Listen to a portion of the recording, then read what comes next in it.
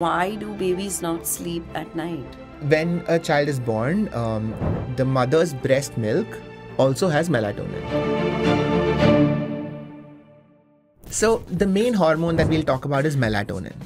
Okay. So melatonin is sort of the clock setter in the brain because melatonin responds to light. When a child is born, the mother's breast milk also has melatonin. Right. So depending on the time at which the mother is feeding the baby, the mother's melatonin goes into the baby, and that helps set the baby's circadian rhythm.